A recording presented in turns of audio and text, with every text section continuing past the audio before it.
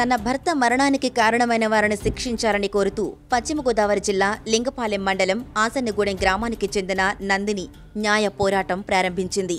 తన 4 ఏళ్ల పాపతో ఎర్రని ఎండలో దీక్షను కొనసాగిస్తున్న అధికారులెవరూ స్పందించలేదని బాధితురాలు ఆవేదన వ్యక్తం చేశారు. 2013లో ఏలూరు మండలం మాదేపల్లి గ్రామానికి చెందిన తాడిశెట్టి సత్యనారాయణతో నందినికి వివాహం జరిగింది. 2017 ఆగస్టు 26న నందిని తన పాపను తీసుకుని పుట్టింటికి వెళ్ళింది.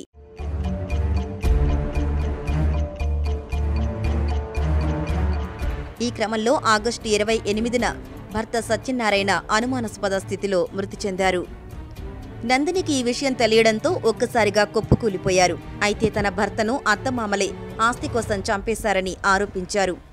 నా భర్తని ఇంట్లో వాళ్లే చంపేశారని నా ఆరోపణ. మా అత్తమామలు, మా బావగారు, మా తోటికోడలు ఇలా 4 కలిసి చంపేసి ఉంచారండి. నేను ఇంటి దగ్గర లేని సమయంలో ఇట్లా చేసేసారు. ఇంటికి వచ్చి చూసేసరికి మా ఆయన గారిని బయట పడుకోబెట్టేసి ఉంచారు. ఏంటి అని అడిగేసరికి ఎవరు ఏమీ చెప్పకపోగా నేను స్పృహ కోల్పోయానండి.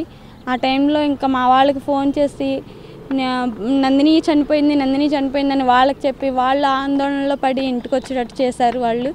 అలా చేసేసి ఈలోగా వాళ్ళ ఫ్యామిలీ మెంబర్స్ని, వాళ్ళ చుట్టాలని వాళ్ళందరినీ పోగేసేసుకుని నా తరపు వాళ్ళు ఎవరూ రాకుండానే గబగబా పడుకోబెట్టి వేడి నీళ్ళు పెట్టి స్నానం చేయించేసి నన్ను కనీసం డెడ్ బాడీ దగ్గరకు కూడా చేరనివ్వకుండా చేసేసి బాడీని మాదేపల్లిలో చనిపోయిన అతన్ని తీసుకెళ్లి సత్రంపాడులో పూడ్చిపెట్టేశారండి. హత్యకు సంబంధించి ఫిర్యాదు చేసి 7 నెలలు గడుస్తున్నా పోలీసులు దర్యాప్తు చేయడం లేదని ఆరోపించారు. అయితే హత్యను ఆత్మహత్యగా చిత్రీకరించేందుకు పోలీసుల అండదండలతో తన అత్తమామలు కుట్ర పన్నుతున్నారని ఆవేదన వ్యక్తం చేశారు. ఈ విషయాన్ని ఎస్పీ దృష్టికి తీసుకెళ్లినా న్యాయం జరగలేదని బాధితురాలు కన్నీటి పర్యంతమయ్యారు.